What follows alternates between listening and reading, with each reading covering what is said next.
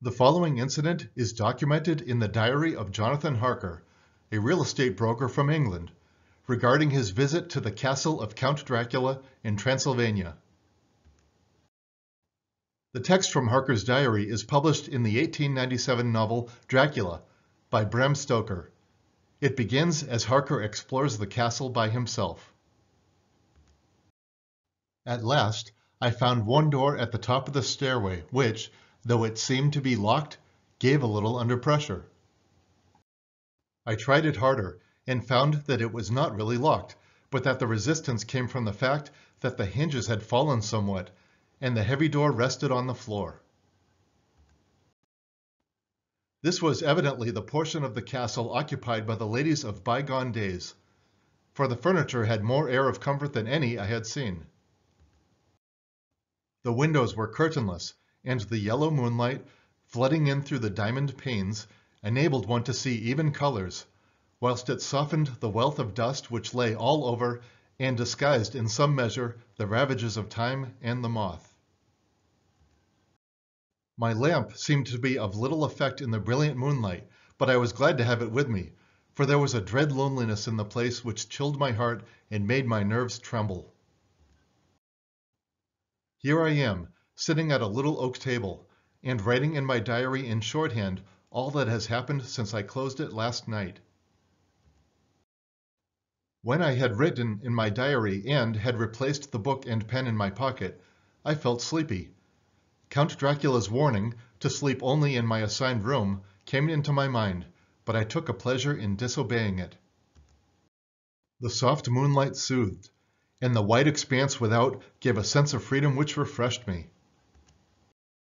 I determined not to return tonight to my gloom-haunted rooms, but to sleep here, where of old ladies had sat and sung and lived sweet lives. I drew a great couch out of its place near the corner, so that as I lay, I could look at the lovely view to east and south, and, unthinking of and uncaring for the dust, I composed myself for sleep.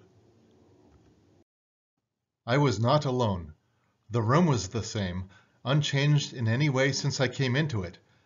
I could see along the floor, in the brilliant moonlight, my own footsteps marked where I had disturbed the long accumulation of dust.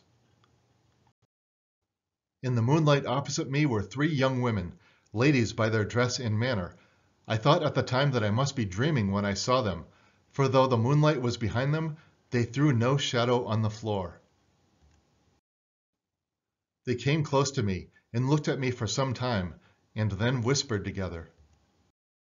Two were dark, and had high aquiline noses, like Count Dracula, and great dark piercing eyes that seemed to be almost red when contrasted with the pale yellow moon. The other was fair as can be, with great wavy masses of golden hair and eyes like pale sapphires. All three had brilliant white teeth that shone like pearls against the ruby of their voluptuous lips. There was something about them that made me uneasy, some longing and at the same time some deadly fear. I felt in my heart a wicked, burning desire that they would kiss me with those red lips. They whispered together, and then they all three laughed, such a silvery, musical laugh, but as hard as though the sound never could have come through the softness of human lips. It was like the intolerable, tingling sweetness of water glasses when played on by a cunning hand. The fair girl shook her head coquettishly, and the other two urged her on. One said, "Go on, you are the first, and we shall follow.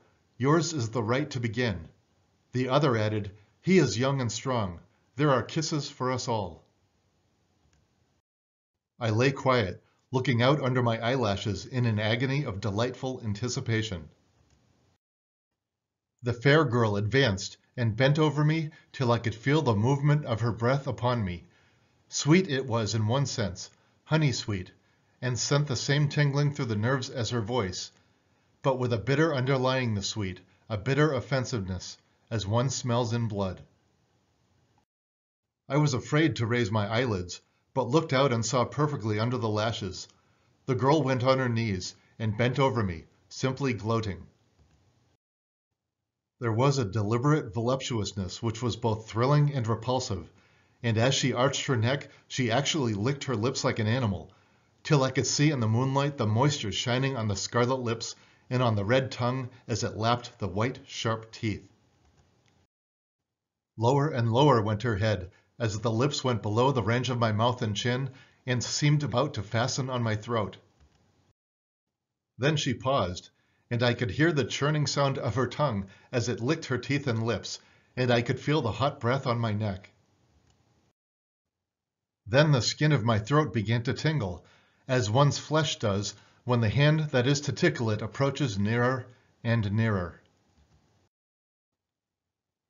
I could feel the soft, shivering touch of the lips on the supersensitive skin of my throat, and the hard dents of two sharp teeth, just touching and pausing there. I closed my eyes in a languorous ecstasy and waited with beating heart. But at that instant, another sensation swept through me as quick as lightning. I was conscious of the presence of the Count, and of his being as if lapped in a storm of fury. As my eyes opened involuntarily, I saw his strong hand grasp the slender neck of the fair woman and with a giant's power draw her back, the blue eyes transformed with fury, the white teeth champing with rage, and the fair cheeks blazing red with passion. But the Count, never did I imagine such wrath and fury, even to the demons of the pit. His eyes were positively blazing. The red light in them was lurid, as if the flames of hellfire blazed beneath them. His face was a deadly pale, and the lines of it were hard drawn like wires. The thick eyebrows that met over the nose now seemed like a heaving bar of white-hot metal. With a fierce sweep of his arm, he hurled the woman from him, and then motioned to the others, as though he were beating them back. It was the same imperious gesture that I had seen used to the wolves. In a voice which, though low and almost a whisper, seemed to cut through the air and then ring around the room, he said, "How dare you touch him, any of you? How dare you cast eyes on him when I have forbidden it? Back, I tell you all. This man belongs to me. Beware how you meddle with him, or you'll have to deal with me."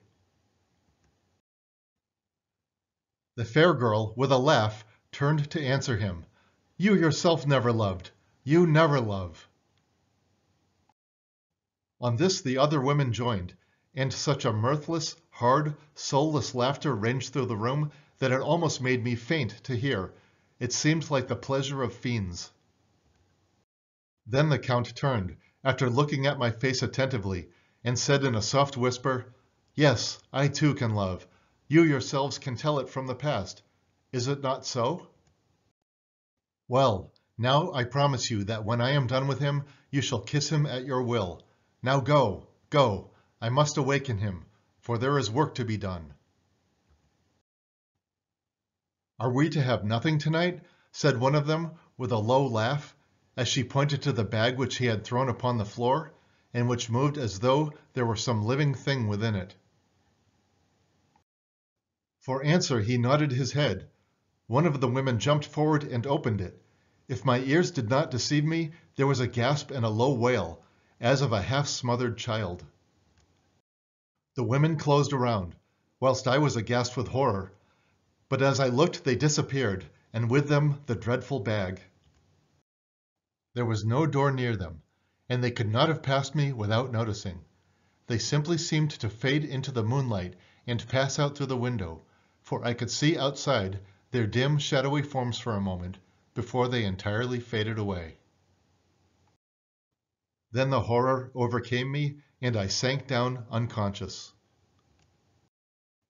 This ends Jonathan Harker's first encounter with the vampire sisters in Dracula's castle. But it would not be his last. Thank you for watching. Please subscribe to this channel for new videos every week or two, and visit a public library or bookstore near you to get your copy of Dracula by Bram Stoker.